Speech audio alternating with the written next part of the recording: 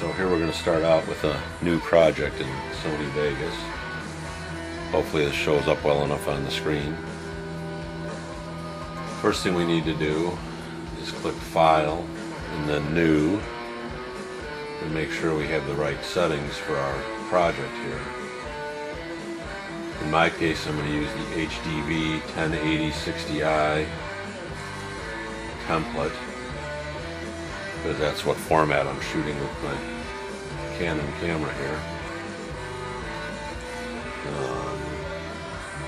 In your case, you might use one of the other settings, like the 720 by 480 settings, since that's what you're really working with.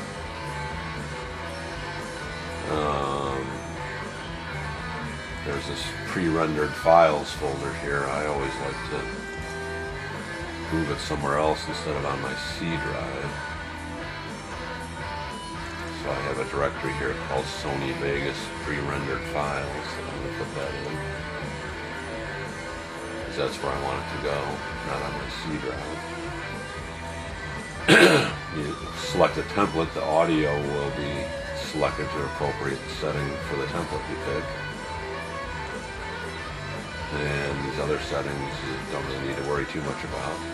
Just say OK. Now the Explorer window down here at the bottom, or maybe at the top on your screen, depending how you have it configured, because there's an option to set the screen. I like the timeline at the top and the other windows at the bottom, but you can have it either way. But in this Explorer tab, this is where you go find your directory where your movies are and find your video clips.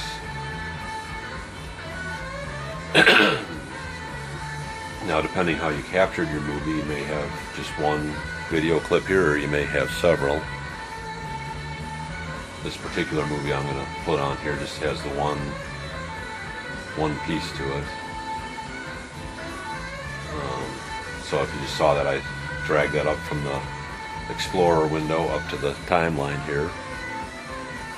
And that's how it gets added to the timeline. Right now it's building the audio waveform there so you can see it. Now that's showing up. You can see there's a little preview window down in this corner. And also, if you have a second monitor like I do, you can actually have a nice full screen preview on your other monitor over here, which is hard to appreciate here because it's just kind of a black image right now, but the preview monitor is definitely the way to have it.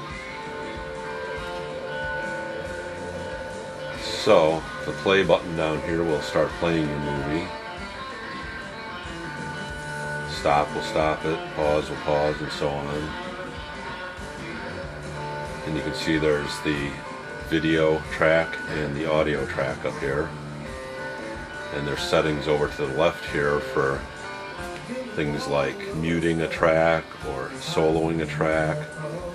There's also settings for adding effects to a track. So there's a lot of things you can do with that.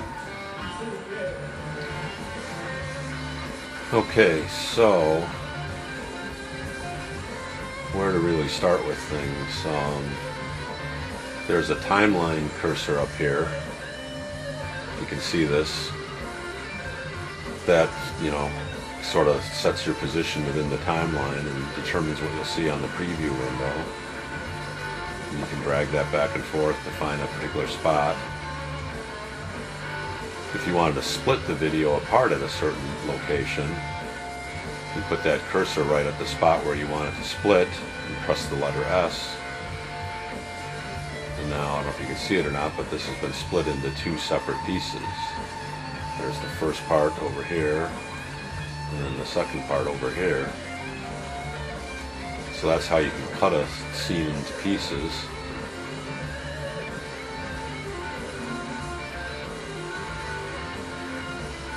The wheel key on your mouse zooms in and out on the timeline, so if you wanted to get in close, like to look at individual frames or whatever, you can spin the mouse wheel here and zoom in on it. And likewise, you can spin the mouse wheel the other way and zoom out. If you wanted to put in a transition effect between two scenes, you saw where I split these apart here. If you push that so it overlaps by a certain amount, and it'll tell you how much your overlap is in here. Like I just overlapped that by 1 second now. Now I can go down here to Transitions, to the Transitions tab down at the bottom. And there's a variety of different transitions you can use.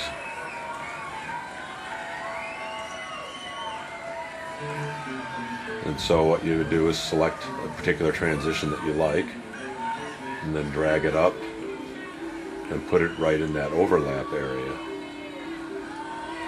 And then this adjustment window will appear, and you can use this the timeline cursor here to move back and forth within your scene to see how your transition effect is playing out.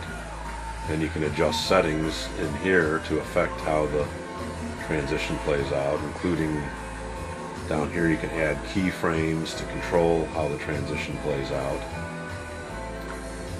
And if I turn this over to my preview monitor here, you'll be able to see that this transition I added makes the two scenes kind of split apart like that, and one goes behind the other. I guess unfortunately this video I've picked to work with here is kind of dark, so you can't really see the video itself.